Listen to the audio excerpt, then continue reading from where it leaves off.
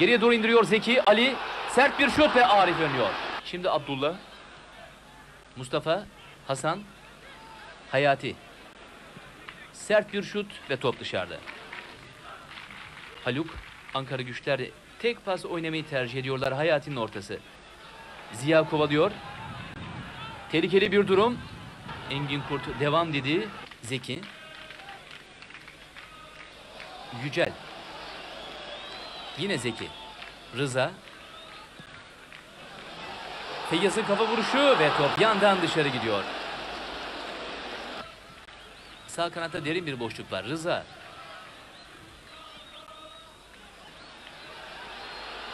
Gökhan'ın vuruşu ve Arif açıyı kapatıyor. Golü önlüyor.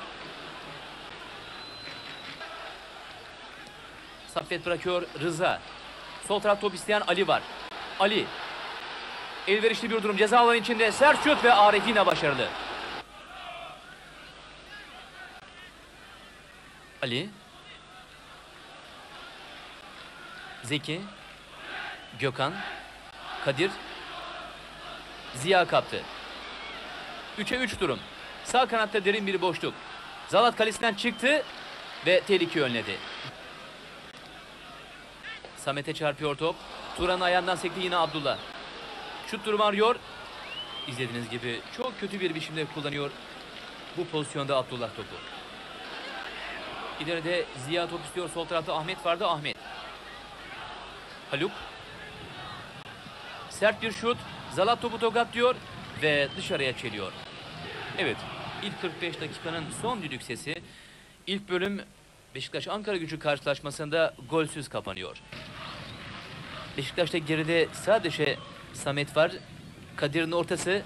Saffet yükseldi. Arif yumrukladı. Kale boş. Rıza vuruyor. Abdullah'tan döndü.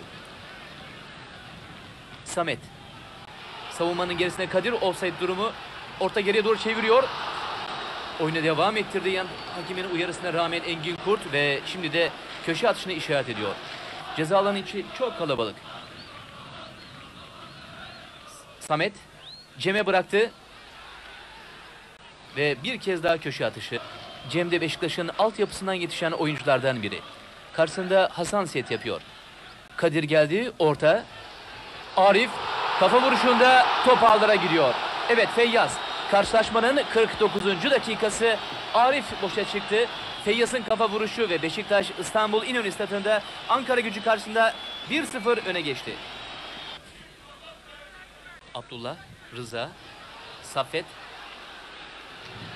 Ali, sert bir şut ve Arif önlüyor. Cem.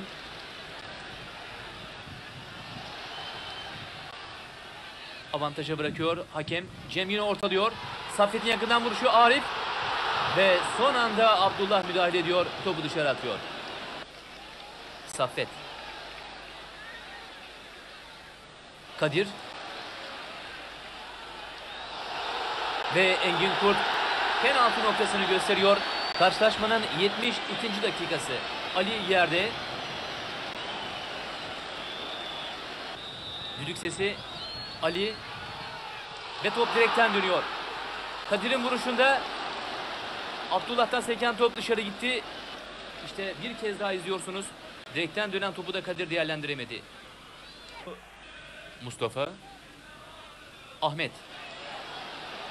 Ahmet savunmanın gerisine doğru sarkıyor. Ulvi. Ziya. Ve de Zalat. Engin Kurt'a bakıyoruz. Engin Kurt Ziya'nın sonraki gelişimde Zalat'a yaptığı hareketi hatalı buldu ve serbest atışa karar verdi.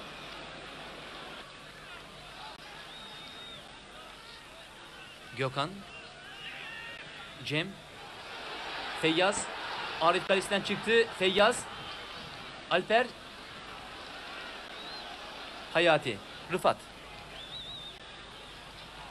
Son çizgi yakınında. Haluk'un vuruşu. Ulvi'den seken top dışarı gidiyor. Turan kaptı.